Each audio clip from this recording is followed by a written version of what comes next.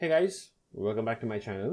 இன்னைக்கு இன்னொரு வீடியோ பார்க்கலாம். இந்த வாட்டி வந்து prismatic cells யூஸ் பண்ணி ஒரு சின்ன பேட்டரி பேக் செய்ய போறோம். என்ன இந்த மாதிரி செல்ஸ்னா இது வந்து Caleb cells பிராண்ட். பார்கோட் பாத்தீங்கன்னா ஒரிஜினல் 72H எழுதி இருக்கும். பார்கோட் அப்படியே ஸ்கிராட்ச் ஆகாம அப்படியே ஒரிஜினல் இருக்கு. நான் ஒரு சப்ளையர் கிட்ட இருந்து வாங்கினேன். இது வந்து கிரேட் ஏன்னு சொல்லி வாங்கியிருந்தேன்.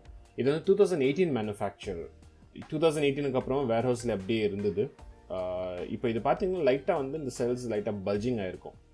ஸோ இந்த வீடியோவில் வந்து என்ன பார்க்க போகிறோன்னு, இந்த மாதிரி பல்ஜிங் செல்ஸ் நீங்கள் வாங்கிட்டீங்க. நார்மலாக ரெக்கமெண்ட் பண்ண மாட்டேன் இந்த மாதிரி செல்ஸ் யூஸ் பண்ணுறதுக்கு. பட் வாங்கிட்டீங்க, என்ன யூஸ் பண்ணுறது, இல்லை உங்ககிட்ட பிரிஸ்மேட்டிக் செல்ஸ் இருக்குது, அது லைட்டாக பல்ஜிங் ஆகிடுச்சுன்னா என்ன யூஸ் பண்ணுறதுனா, ஸோ இந்த வீடியோவில் நம்ம கவர் பண்ணலாம். இப்போ பார்த்தீங்கன்னா இந்த செல்ஸ் ஒன்றுக்கு ஒன்று வச்சா கூட நம்ம கேப்பிங் அப்படியே நிறைய இருக்குது. ஸோ சைட்ஸ்லேருந்து காட்டுறேன்.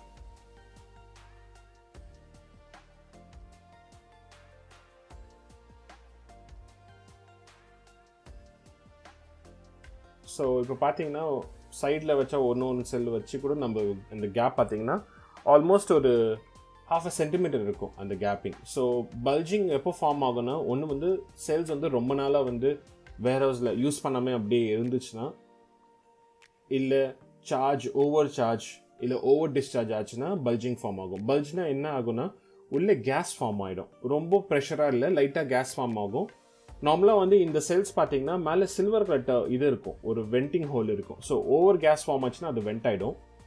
ஸோ நார்மலாக வந்து இந்த செல்ஸ் கனெக்ட் பண்ணும்போது நீங்கள் வந்து ஒன்று வந்து பாசிட்டிவ் வைப்பீங்க, இன்னொரு செல் பக்கத்தில் வைக்கும் போது நெகட்டிவ் சைடில் வைப்பீங்க.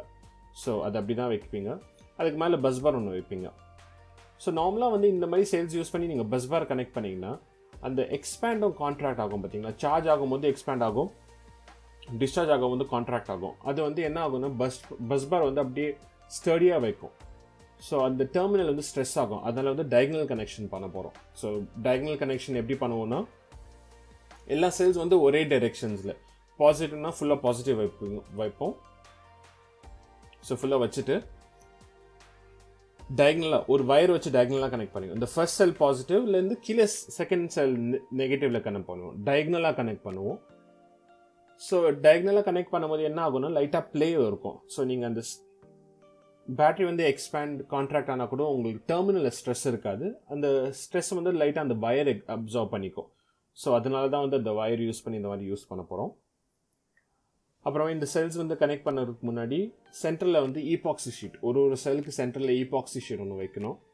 ஏன் வைக்கணும்னு, சப்போஸ் அந்த ப்ளூ இன்சுலேஷன் இருக்குது பார்த்தீங்களா, லைட்டாக வந்து கிழிஞ்சிச்சு, இன்னொரு செல்லோட ரப் ஆச்சுன்னா ஷார்ட் சர்க்யூட் ஆகும். ஸோ அது ப்ரிவென்ட் பண்ணுறதுக்கு இந்த மாதிரி ஈபாக்சி ஷீட் யூஸ் பண்ணுவோம். ஈபாக்சி ஷீட் யூஸ் பண்ணணும்னு தேவையில்லை, நீங்கள் பார்லி ஷீட் கூட யூஸ் பண்ணலாம். ஸோ இப்போ நம்ம எல்லாம் கனெக்ட் பண்ணிவிட்டு ஜிப் டை பண்ணலாம்.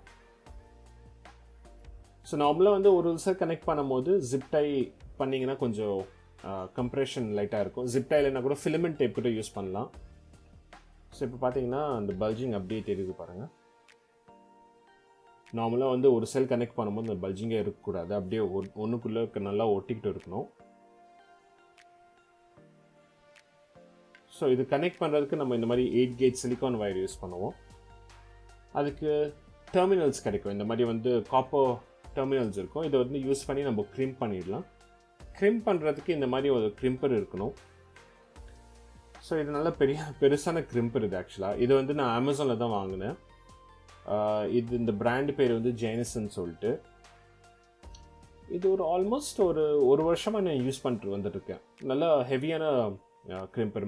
ஹெட்டு பார்த்தீங்கன்னா நல்லா ஹெவியாக செஞ்சுருப்பாங்க.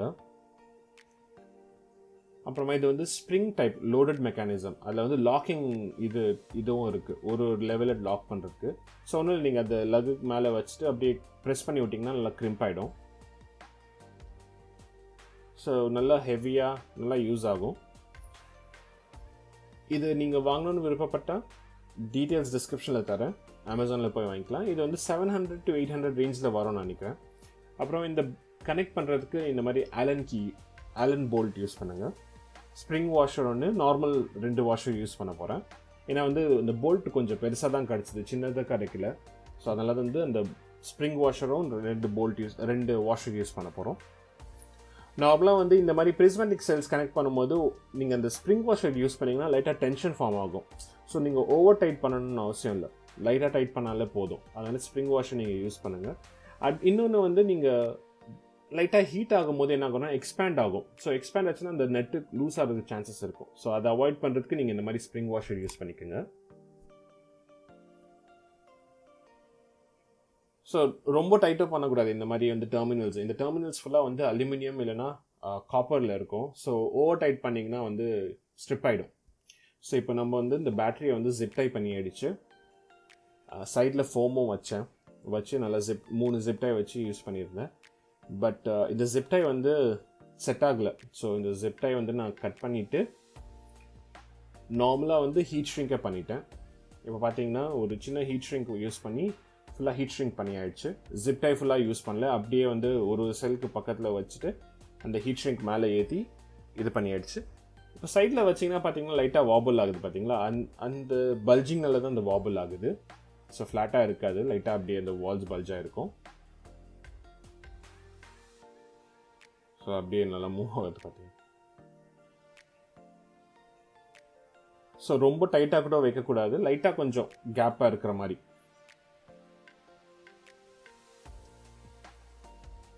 ஸோ இப்போ நம்ம வந்து இது ஃபுல்லாக டாப் பேலன்ஸ் பண்ணி ஆயிடுச்சு.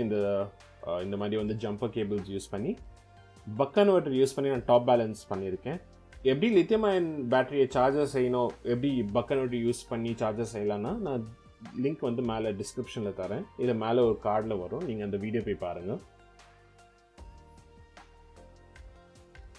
நார்மலாக பிரிஸ்மேட்டிக் செல்ஸ் கனெக்ட் பண்ணும்போது டாப் பேலன்ஸ் பண்ணிங்கன்னா ஒரு நல்ல அட்வான்டேஜ். ஏன்னா வந்து எல்லா செல்லோட கெப்பாசிட்டியும் ஒரே லெவலில் எடுத்துகிட்டு வந்துட்டு அதுக்கப்புறமா நீங்கள் சீரிஸ் கனெக்ட் பண்ணுறீங்க. ஸோ என்ன ஆகும்னா டிஸ்சார்ஜ் ஆகும்போது வந்து கரெக்டாக டிஸ்சார்ஜ் ஆகும். ஸோ இந்த தான் த்ரெட்டு ஓவர் டைட் பண்ணிங்கன்னா என்ன ஆகும்னா இந்த த்ரெட்டு ஈஸியாக போயிடும். ஸோ ஆக்சுவலி இதையும் ஒரு வீடியோ செஞ்சுருக்கேன். இந்த த்ரெட்டு வந்து போயிடுச்சு, உங்ககிட்ட வேறு பிரிஸ்மேட்டிக் செல்ஸ் இருக்குது, த்ரெட்டு போயிடுச்சு, எப்படி த்ரெட்டு ரிப்பேர் பண்ணணும்னா ஹீலிக் ஆயில் ஒரு ஆப்ஷன் இருக்கும். அதுக்கு நான் வீடியோ மேலே தரேன், அங்கே போய் செக் பண்ணுங்கள்.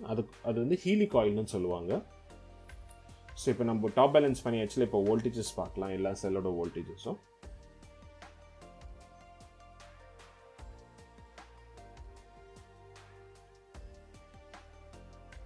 ஸோ 3.63, 3.63, 3.63 எல்லாம் செல்லோட வோல்டேஜும் ஒரே மாதிரி இருக்கு. ஏன்னா இப்போ தான் நம்ம டாப் பேலன்ஸ்லேருந்து வெளில எடுத்தோம்.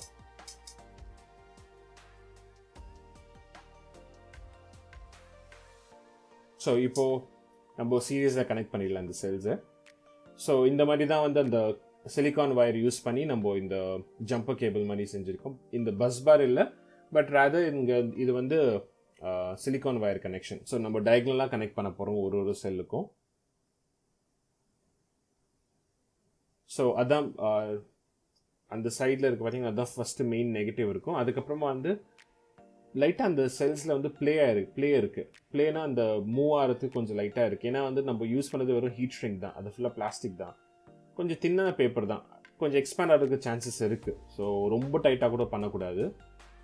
இப்போ பார்த்தீங்கன்னா இந்த செல்ஸ் வந்து நீங்கள் பஸ் பார் வச்சு நீங்கள் கனெக்ட் பண்ணிங்கன்னா எக்ஸ்பேண்ட் ஆகும்போது என்ன ஆகும்னா உள்ள டெர்மினல்ஸோட கனெக்ஷன்ஸ் வந்து வீக் ஆகிடும். ஸோ வீக் ஆச்சுன்னா ஹீட் ஆகிறதுக்கு சான்சஸ் இருக்கும். ஸோ அதை அவாய்ட் பண்ணுறதுக்கு இந்த மாதிரி கனெக்ஷன் நான் ரெக்கமெண்ட் பண்ணுறேன். அப்புறமா பிஎம்எஸ் வந்து 60 ஆம்ப் டிஸ்சார்ஜும் 30 ஆம்ப் சார்ஜும் சேர்த்து டாலி பிஎம்எஸ் யூஸ் பண்ணுறேன். அடுத்த வீடியோவில் வந்து நான் எப்படி பிஎம்எஸ் நம்ம டிசைட் பண்ணுறது, என்ன பிஎம்எஸ் யூஸ் பண்ணணும்னு சொல்லி டிசைட் பண்ணுறது நான் அடுத்த வீடியோவில் கவர் பண்ண போகிறேன். இல்லை வந்து சைடில் மட்டும் மாட்டிடலாம் பிஎம்எஸ்.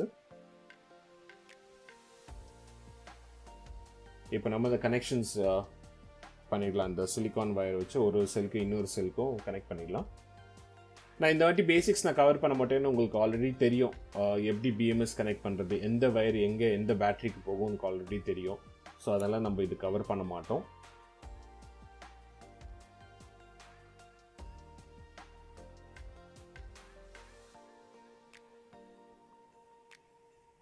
இன்னொரு விஷயம் பார்த்தீங்கன்னா, அந்த சிலிக்கான் வயரில் கொஞ்சம் லைட்டாக கர்வ் கொடுத்துருப்பேன். ஏன்னா வந்து நம்ம எக்ஸ்பேண்ட் ஆச்சுன்னா உங்களுக்கு ப்ளே இருக்கும் பார்த்தீங்களா, அதனால தான் வந்து லைட்டாக கர்வ் கொடுத்துருக்கேன்.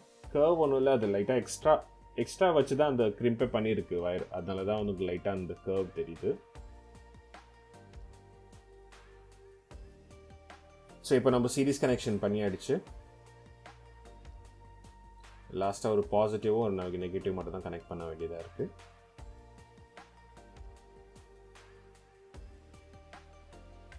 இப்போ நம்ம BMS B நெகட்டிவ் அந்த பேட்டரி நெகட்டிவ் எடுத்து நம்ம பேட்டரியோட மெயின் நெகட்டிவில் கனெக்ட் பண்ணுவோம்.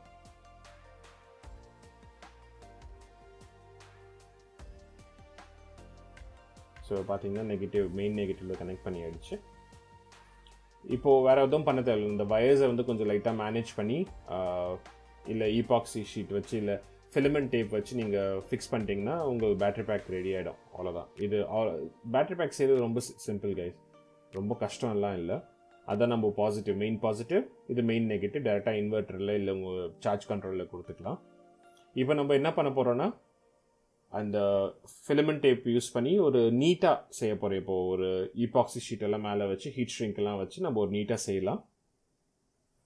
இப்போ பார்த்தீங்கன்னா மேலே heat shrink epoxy sheet 5 filament tape எல்லாம் போட்டு நல்லா நீட்டாக ஃபுல்லாக பேக் பண்ணி ஆயிடுச்சு. சைடில் ஃபுல்லாக வந்து ஹீட் ஷ்ரிங்க்கு மேலே பார்த்தீங்கன்னா லைட்டாக அந்த BMSோட இது தெரியும். இப்போது இது பார்த்தீங்கன்னா பல்ஜிங் அவ்வளோவா தெரியல இப்போ, ஏன்னா வந்து 3 தடவை நான் சார்ஜ் பண்ணி டிஸ்சார்ஜ் பண்ணிட்டேன். ஸோ லைட்டாக பல்ஜிங் அவ்வளோவா தெரியல. So main negative main positive வந்துச்சு. இப்போ நம்ம பேட்டரியோட வோல்டேஜ் பார்க்கலாம். உங்களுக்கு என்ன ரா மெட்டீரியல்ஸ் வேணால் கூட என்னோட வெப்சைட்டில் போய் வாங்கிக்கலாம். வெப்சைட் டீட்டெயில்ஸ் நான் கீழே தரேன், அங்கே போய் நீங்கள் வாங்கிக்கலாம்.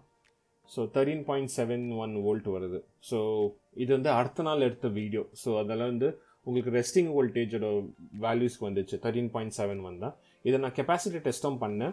கெப்பாசிட்டி டெஸ்ட் வந்து 55Ah வந்தது. 72Ah சொன்னாங்க, 55Ah வந்தது. ஏன்னா வந்து 2018ஓட செல்லு வாங்கும் போதே வந்து அது சொல்லிட்டு தான் கொடுத்தாங்க, கெப்பாசிட்டி வந்து உங்களுக்கு ட்ராப் ஆகும்னு சொல்லிட்டு. இது சும்மா டெஸ்டிங் பர்பஸ் தான் வாங்கியிருந்தேன். சப்போஸ் உங்களுக்கு தெரியும் எப்படி யூஸ் பண்ணோம் இந்த மாதிரி பேட்டரி எல்லாம் தெரியும்னா நீங்கள் காண்டாக்ட் பண்ணலாம், இந்த மாதிரி பேட்டரி கொடுக்கலாம். இல்லை நார்மலாக நல்ல செல் யூஸ் பண்ணால் கூட இந்த மாதிரி தான் நம்ம பேட்டரி பேக் செய்வோம். ஸோ இந்த வீடியோ பிடிச்சிருந்தா ஒரு தம்ஸ் அப் கொடுங்க. ஏதாச்சும் கொஸ்டின்ஸ் இல்லை கமெண்ட்ஸ் இருந்துச்சுன்னா கமெண்ட் செக்ஷனில் கொடுங்க. அண்ட் ஏதாச்சும் சஜஷன்ஸ் இருந்துச்சுன்னா கமெண்ட்ஸில் கொடுங்க. தேங்க்யூ ஸோ மச் ஃபார் வாட்சிங்.